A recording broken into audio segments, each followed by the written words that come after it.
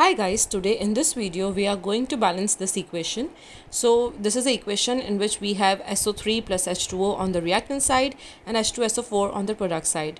To check if this equation is balanced or not, we are going to consider the number of atoms on both the sides. So on the reactant side we have 1 sulfur.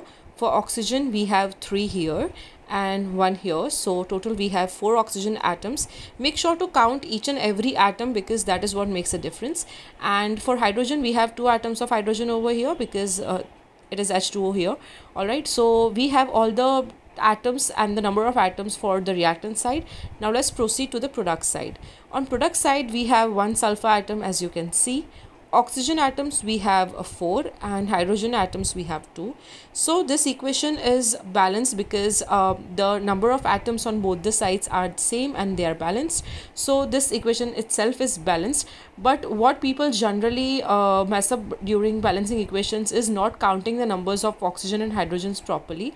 As you can see here, in reactant side oxygen is present in both these compounds. Make sure to count the number of oxygen atoms and hydrogen atoms on both the sides to not miss out on any atom. So this is the balanced equation for SO3 and H2O, and I hope this video helps you to understand it better. For more videos on molecular geometry, polarity, hybridization of the molecules, make sure to subscribe to our channel, and thank you for watching.